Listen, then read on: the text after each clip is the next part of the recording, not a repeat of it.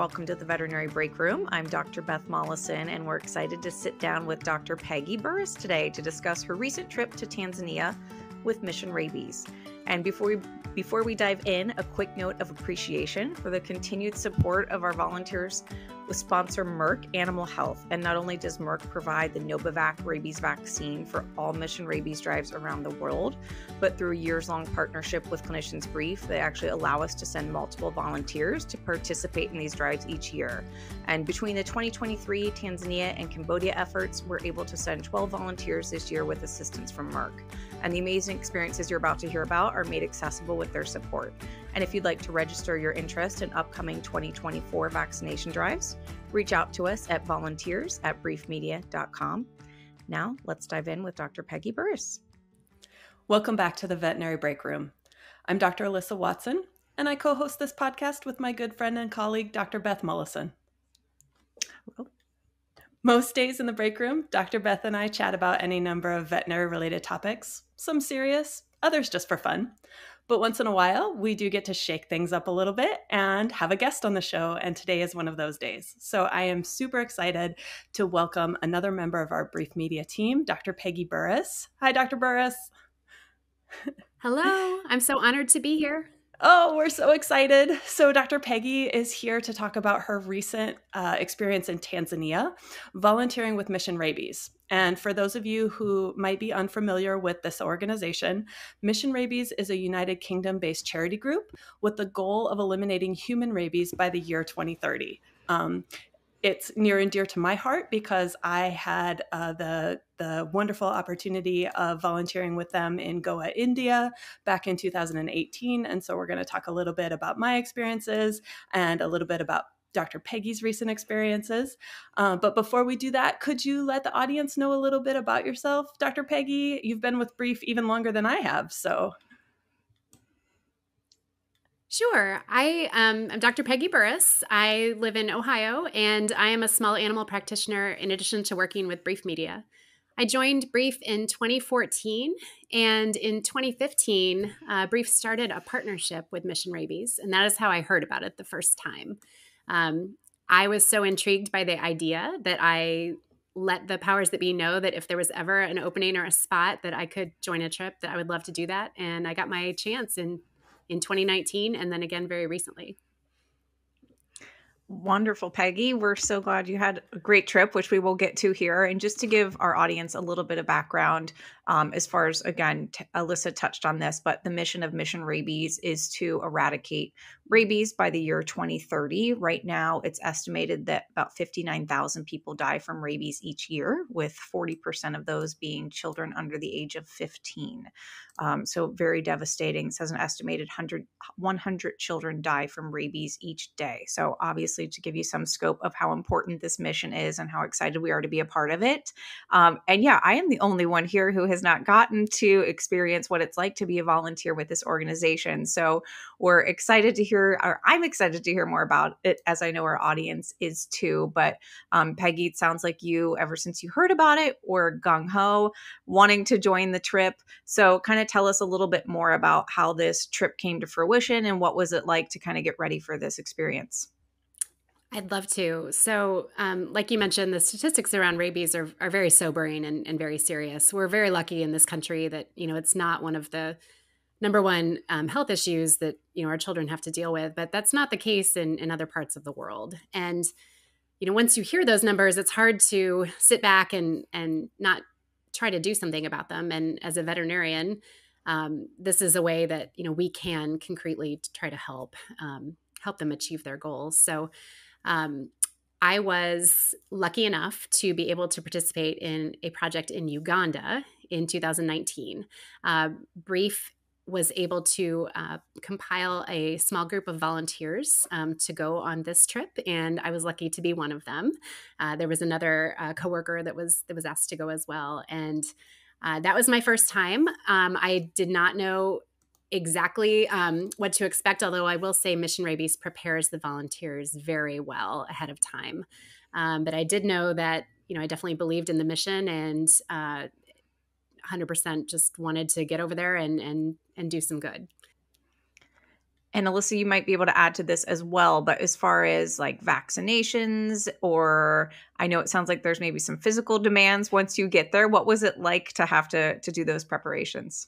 Yeah, so for me, it was a little while ago now. Like I said, I went to Goa, India in 2018, and so I don't remember, exactly everything that I went through. Although certainly making sure my passport was up to date, doing all of that, and I did have to get several vaccines.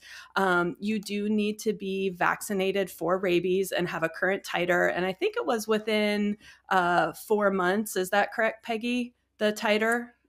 It's in that range for sure. You Yeah. either have So. to show a recent rabies vaccine or a very recent titer because you are Mhm. working directly with animals. Right. Sure. And so I actually chose to get boosted because I hadn't received my rabies vaccine since vet school back in 2002 2003 in that time, and so I skipped the titer and I just went and got boosted, and I wanted to get some other vaccines at the same time. So I think I ended up getting 7 shots that day at the travel clinic, and they gave me a lollipop, so I was really excited. Oh, you But were a good girl. I was. There definitely are some physical demands. Certainly for us, we did a lot of walking.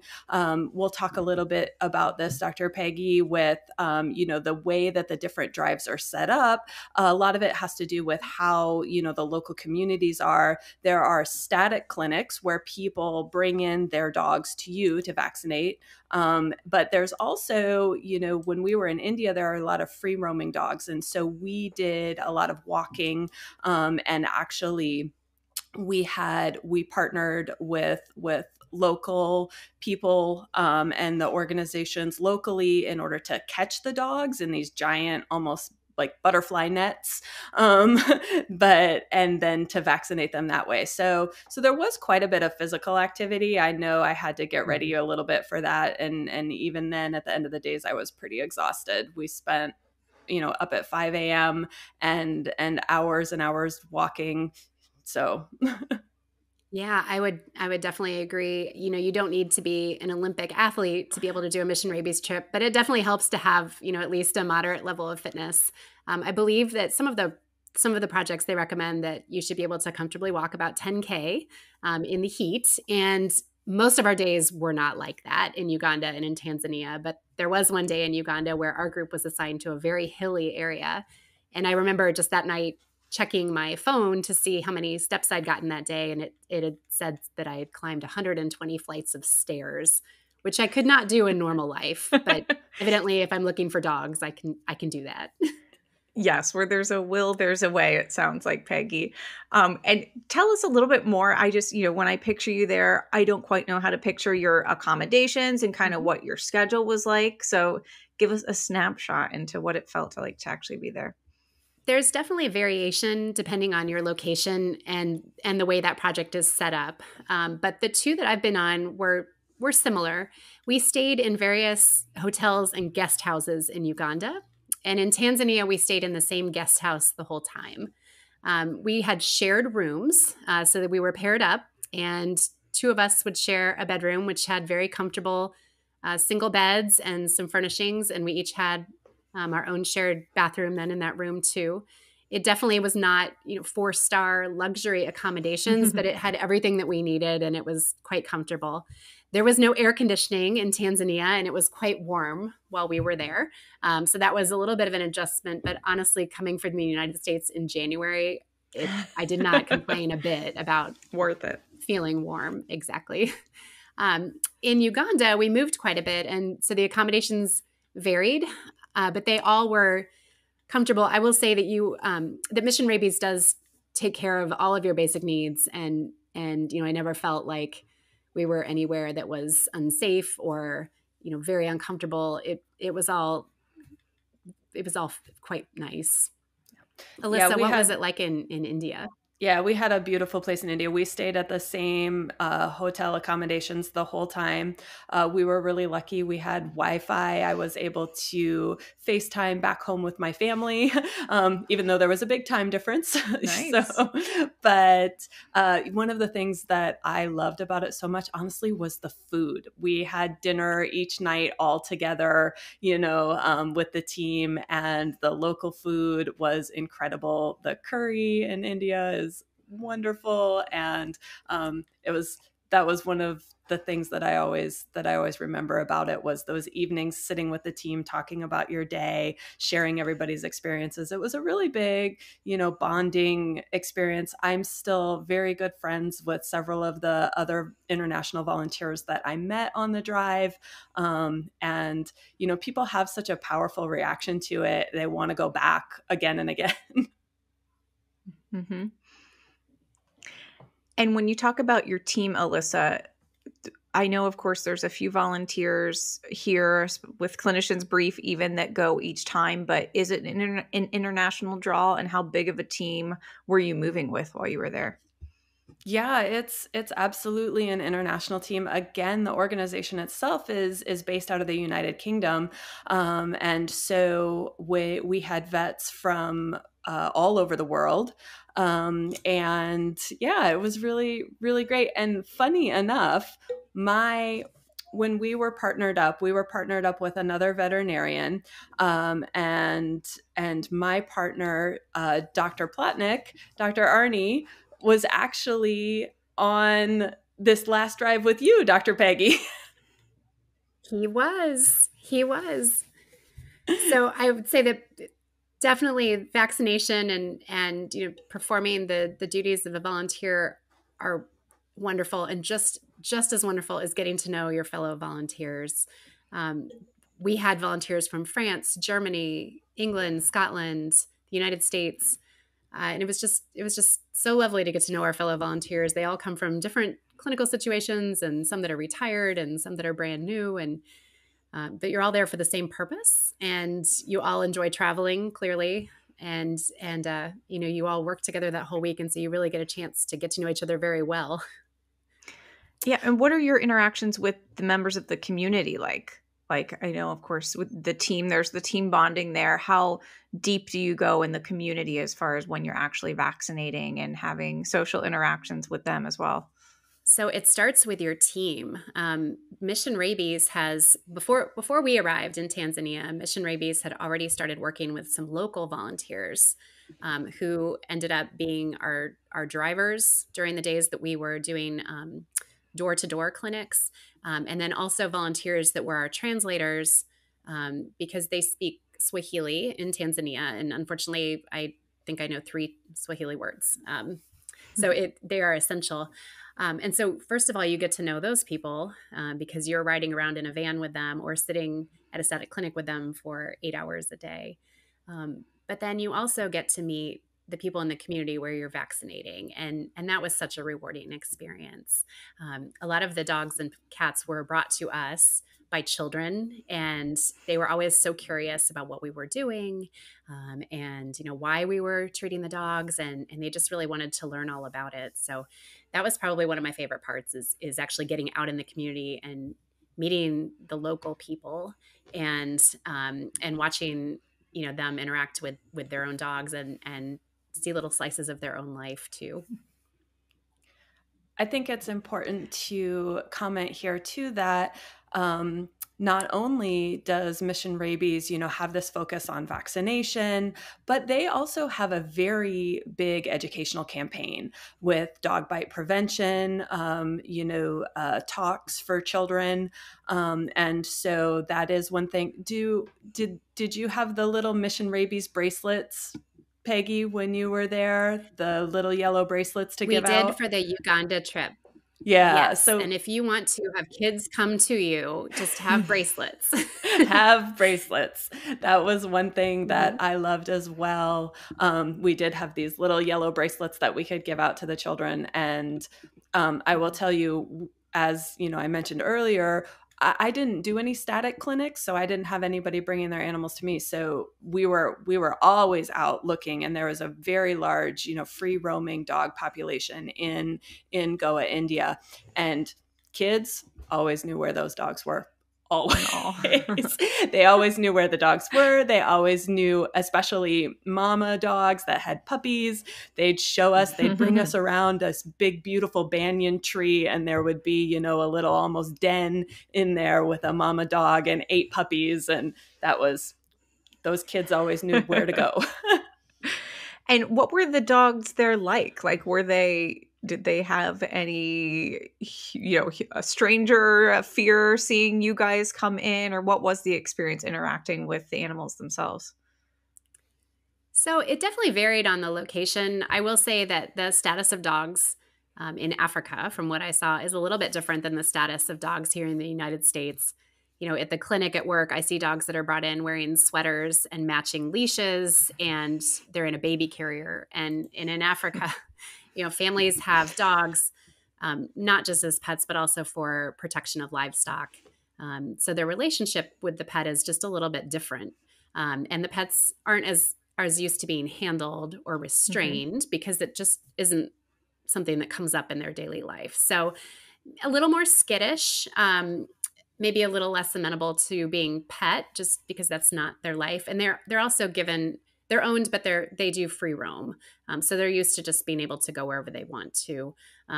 So there's a little bit of an adjustment with that, but most of the families were very willing to learn how to restrain their dog. And it was really nice to see that reaction. I mean, both parties would sometimes be a little bit nervous, and then they would get through it. And we were able to vaccinate the dogs safely. But it's definitely different. I had to laugh when I got back to work the following week, and the first poodle comes in that's literally wearing probably a nicer outfit than the one I have in my closet, and it made me laugh. Cultural differences for sure, but no, that's really interesting insight. Is that kind of your experience too, Alyssa? Yeah, my favorite was the dogs on the roofs. So we would be walking through the community and there would be dogs everywhere. Dogs up on the roof, dogs under the bridge. So that was one thing to just kind of get used to a little bit. Certainly, same thing with other animals in India. Cows were always everywhere too. So having to stop on the highway. We did a lot of driving around as well to some other communities. And so, having to stop and wait for the cows to cross the street was a little bit different than I'm used to. So in Tanzania, not to one up you, Alyssa, but in Tanzania, we had to stop to let a giraffe cross the street. It was amazing. That definitely one-ups me. I would love to stop to watch a giraffe cross the street. It was one of those moments where I just had to take a deep breath and look around and realize that, I was having an amazing, just an otherworldly experience. And I was just so appreciative to have the chance to be there and be doing what we were doing and to see a giraffe cross the street. Yes, trying to live in the moment as much as you can when you see that, right? And you did actually have a little break in the middle of your drive, right, Dr. Peggy, to see some other animals and some other parts of Tanzania. What did you guys get to do? We did. So our planned schedule is to do 5 days of vaccinating and then have a 2-day break and then do 5 more days of vaccinating before we all headed home. And during that 2-day break, they had arranged the option for us to do some safari. So we got to see 2 of the national parks just outside of Arusha, where we were centered. The first day, we got to go to Tarangire National Park, where we were able to see lions and elephants, which was absolutely amazing. And I cried because elephants, they're my favorite. And then we actually camped out that night. And the next day, we were taken to Ngorongoro Crater, which is an amazing place. Definitely a bucket list trip checked off there. In the crater, the scope of it is just massive, but it is just a crater full of animals. And in this season where we went, there were a lot of babies and just life happening everywhere you looked. We saw lions hunting. We saw zebras and wildebeests and hippos and rhinoceroses. What is the plural of rhinoceros? I think We're Whatever you rhinoceri. want it to be, We should Peggy. know this. Exactly, rhinoceri. Warthogs, and I'll tell you what, I had no idea how cute a baby warthog was until I went to Africa. They are absolutely adorable. But we were able to see a lot of animals, take a million pictures, and it was, I overuse this word, but it was amazing. It was awesome and amazing. And I would love to go back and do it all again, even if we went to the same two places. And then we just all felt so invigorated to hit the vaccines hard the next 5 days after that reward. In Uganda, during our break, I actually got to go gorilla trekking, which is another bucket list item.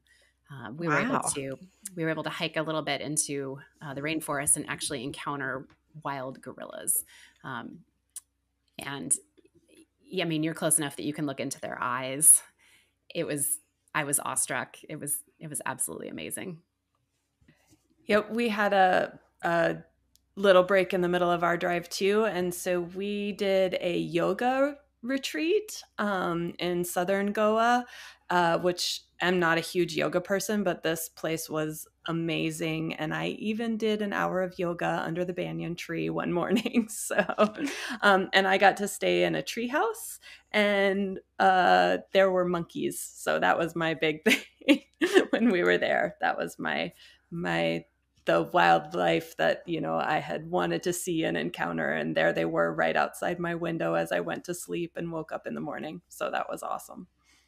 That sounds beautiful. Did you have to worry about them stealing your things? Probably. They probably would have stolen our things. Yeah.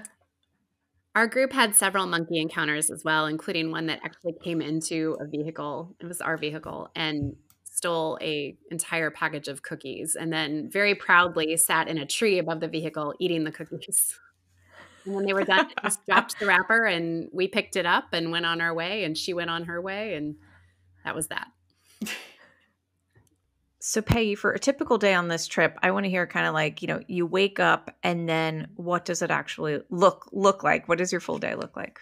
Sure. So on one of the days where we were vaccinating, we would typically all wake up pretty early, usually around 6 a.m., and we would meet for breakfast. We'd have a fresh cooked breakfast every day. And then by 7 o'clock, we would assemble all of our supplies, and we would go out to our locations and start vaccinating. If it was a static clinic day, then what would happen is we would set up ourselves and our supplies in the yard of a school or a church or another designated area. And beforehand, an announcement would have been made to let the community know that we were there. And sometimes those announcements came through the church or through the school.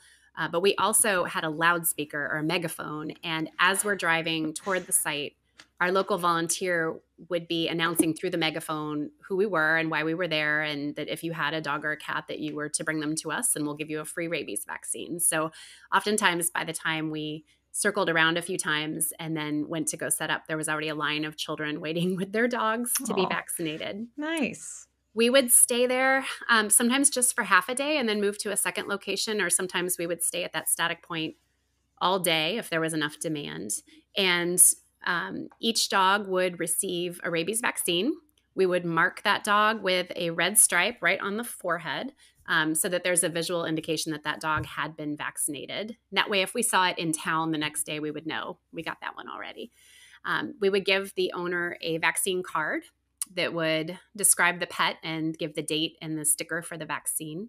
And then we would log that data in a special app that Mission Rabies uses to help keep track of the location and the numbers of vaccines for each day. Sometimes we wouldn't do a static clinic, though. We would do what's called a roaming clinic. And on those days, we would either walk or drive around a community using the megaphone to ask if anyone had dogs. And they would bring them out to the street or to the corner, or we would announce that we would temporarily set up at a small location just for an hour or so, and they could bring dogs there. And those days were really fun because we got to see more of the neighborhoods and the community that way. Mm-hmm. And see the homes and the beautiful farmland on the side of the mountain. And it was I mean, both days were really fun, but the roaming points gave you a really nice view of what life is like in that area. How does that vary from India? Yeah, so we didn't have there. They did do static clinics in Goa in India, just not on the particular drive that I was on. That we definitely went out through the community. And I guess the biggest difference is that, yeah, a lot of the dogs that we were vaccinating, we vaccinated own dogs where we would knock on doors and ask if they had any dogs. And people were so excited because the drive in Goa is actually, that was the first place that Mission Rabies started, these campaigns is in Goa. So it's been going on there the longest. And so people in the community were quite familiar with Mission Rabies already. And they actually had vaccine cards, from their dogs from years previous. And they would bring out their cards so that we could fill it out for them. And kept their dog up to date. One of the goals is to have, 70% coverage of, 70% of the dog population covered. Mission Rabies has really analyzed that data and found that that's kind of the critical point in order to reduce human deaths, from rabies. And so that app you were talking about, Peggy, is really important. It was developed, for Mission Rabies. It tracks, the number of animals they've vaccinated, as well as, geographically where you've gone. I remember I would look at that app at the end of the day, and it was a crazy zigzag of where we had walked all over. And it just looked like some, modern art. Yes. Yeah, we had the same thing. So, Peggy, do you have the final numbers from your recent drive in Tanzania? So because our drive just recently wrapped, I do not have the final numbers. We're still waiting on those. But I can share that in the first 7 days of vaccinating, our group was able to vaccinate just over 3,500 animals. And Worldwide Veterinary Services also had a group that was working alongside us, and they were able to complete 250 spay and neuter procedures alongside us while we were there. Wow, that sounds pretty impressive to me. And I know there's a drive coming up. Is it in Cambodia? Peggy, do you know when that drive is? There is. It's the biggest drive that Mission Rabies has ever attempted. Their goal is to try to vaccinate 100,000 animals in 10 days. Oh my gosh. It's coming up this May. So wow. Yeah, if anybody is interested in following along, you can find the Mission Rabies website. It's missionrabies.org or missionrabies.com. It is an ambitious project. Yeah, we'll have to follow up. It'll be fun to see how that drive turns out. And I think as we discuss all of this, we would be remiss not to mention that Merck Animal Health has donated more than 1 million doses of canine rabies vaccines to support the potential elimination of rabies. So it's a huge donation there that makes all of this amazing work possible. And of course, volunteers like you, Dr. Peggy and Dr. Alyssa, going out there and doing the hands-on work and truly saving lives out there. So we appreciate you spreading this message. And I believe we will have resources for anyone that is interested in learning more about this project as well. So thank you, everyone. Dr. Peggy, thank you for being our special guest here today. And thank you to our audience for joining us. And we will talk to everyone soon. You are so welcome. Thank you so much. Thank you for listening to today's episode of the Veterinary Breakroom. If you enjoyed today's episode, you can find us wherever you listen to your favorite podcasts, including a video version on YouTube. While you're there, make sure you subscribe, rate, and review. You can also listen or watch our podcast episodes on our website at cliniciansbrief.com/podcasts, or drop us a line at podcasts@briefmedia.com. Veterinary Breakroom is a Brief Media production, produced by Alexis Ussery and co-hosted by Dr. Alyssa Watson and Dr. Beth Molleson.